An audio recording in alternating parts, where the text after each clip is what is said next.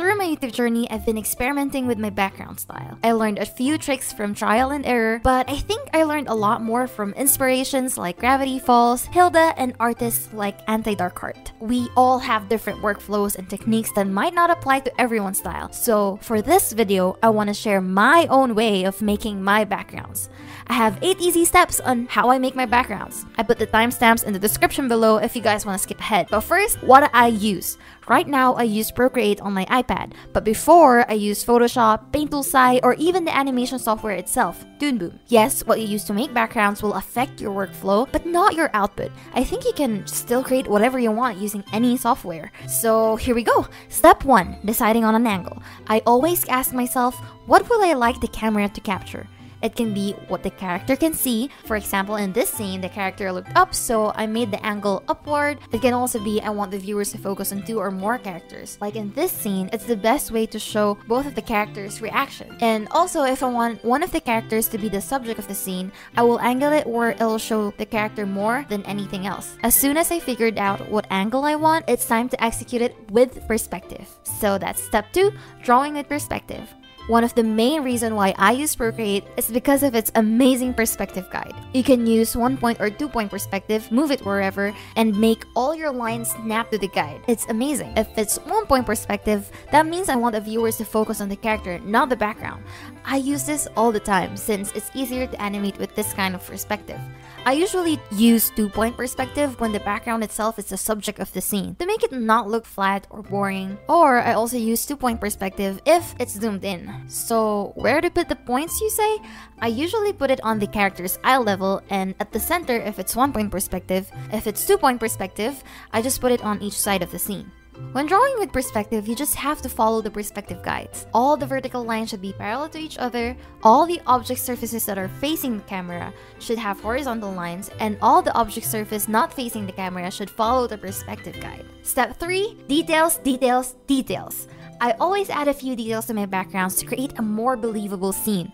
For this scene, this is a storage room, so I added boxes, mattresses, Christmas tree, and stuff you usually see in the storage room. I also add details on the floor, on the walls, tapes on the boxes, crumpled sides, just a few straight lines, and some scratches here and there. It'll help the background look more well done. There's nothing wrong with perfectly arranged and clean background, but having a bit of chaos and extra stuff in the background will make the background feel more alive and natural. More often than not, I draw the backgrounds based on what it looked like in real life. Like this was really our kitchen growing up.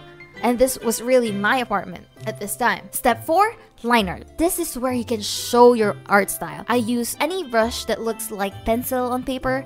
Also, the thickness of your lines will contribute a lot to your style. For example, Alex's Corner's backgrounds have thick lines, not tapered, and very vector-like. Perfect for her style. For me, I use tapered and textured thin lines. For the line art color, I used black before and it looked good, but recently I started using dark red since it's a bit more subtle than black because you don't want your viewers to focus on your background instead of your characters. Step 5, coloring. This is also a way to show your art style. In Hilda, they use one palette for everything. For my backgrounds, I always use this kind of yellow, red, blue, and green. They all have this off but a bit reddish vibe to it. So I use colors similar to these.